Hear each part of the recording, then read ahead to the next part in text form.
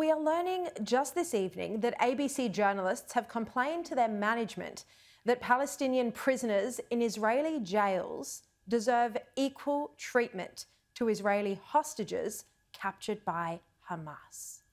The ABC staff also complained about using words like massacre and terrorism when describing the October 7 attacks. But then they complained that they weren't allowed to use aggressive language when reporting on Israel's actions in response. These shocking demands are from ABC staff, including journalists, who are meant to be impartial. We know they're not impartial, and this document that I'm about to show you dismantles any notion that the ABC can claim to be objective when it's reporting on Israel's war against Hamas. This 3-page document was obtained by Al Jazeera, of all places, under Freedom of Information, and it details many of the complaints from ABC staff about their coverage of the war. The journalists complained they weren't allowed to use words like war crimes, genocide, ethnic cleansing, apartheid and occupation to describe Israel's actions in Gaza and the West Bank.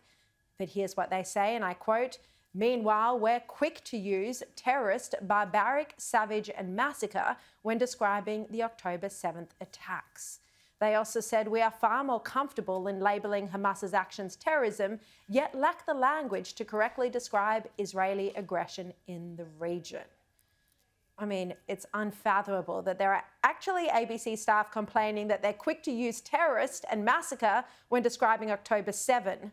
I mean, someone needs to tell these ABC journalists that the use of words like genocide and apartheid would be inaccurate when applied to Israel. ABC staff complained to management that, and I quote, "We mention the number of Israeli hostages in many stories, but we never mention the number of Palestinian prisoners in Israel." Well, that's because you cannot compare the two.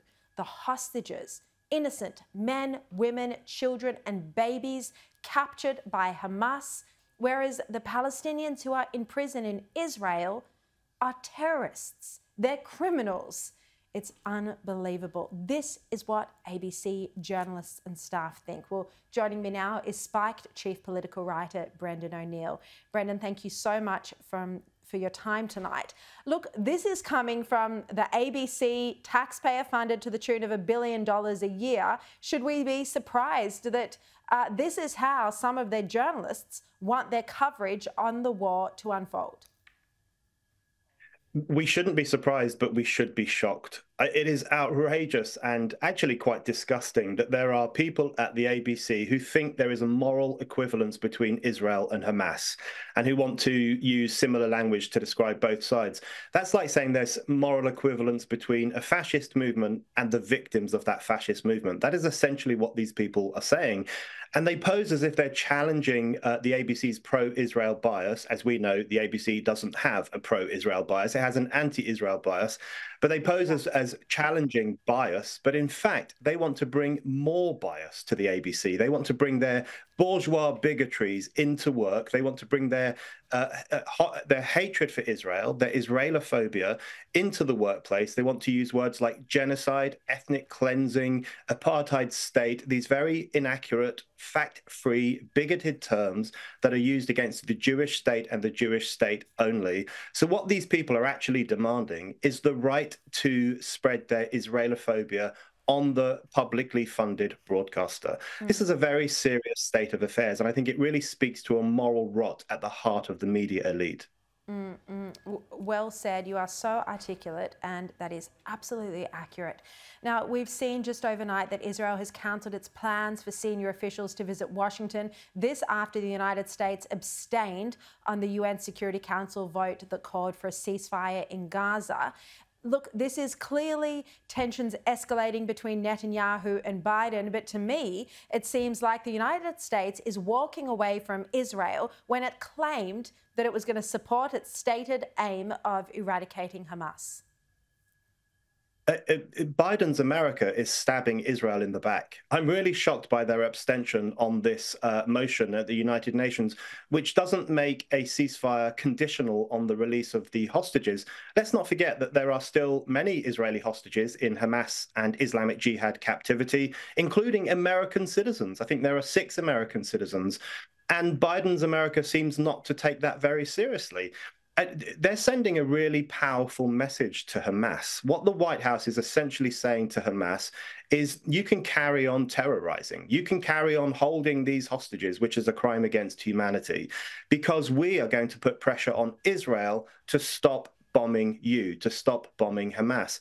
So this doesn't only weaken the relationship between the White House and Israel at a really important moment, which I think is an act of betrayal, but it also emboldens Hamas. It sends them a really important signal that even now, the most powerful country in the world, the most influential country in the Middle East, is going to put pressure on Israel to down weapons and let Hamas essentially carry on holding these hostages. I think what Biden is doing is he is sacrificing Israel because he's worried about certain Democratic voters turning against him. These are mostly upper middle class graduates, the elected sections of the Democratic Party who have a real burning hatred of Israel. He's sacrificing Israel to win the votes of that section of society. I think it is such a political mistake. It's a moral mistake. And I think it's a really shameful thing that America is doing.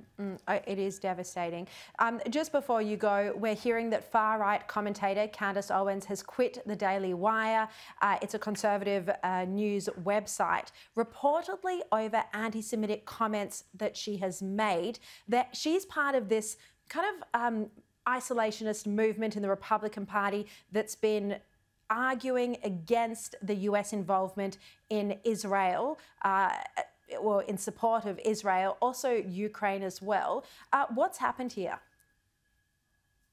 I think sections of the right are going a bit mad. I must say, you know, the kind of very online right, the right as represented by people like Candace Owens and some of her followers. You know, we know that the left has gone completely insane since the 7th of October. Well, more insane than they already were. They've been on the streets holding what are essentially pro-Hamas marches. They've been damning Israel, the most evil state in the world. They've been flirting with ideas of barbarism and turning their back on civilization. We know that that's what the woke left has done. But I think sections of the online right are starting to do something very similar. And Candace Owens really sums this up. She started off by attacking Israel, but it morphed very quickly into attacks on Jewish people. She's now saying that the Jews run Washington, D.C., and they are doing horrific things. And these gangs of people have a stranglehold over public life.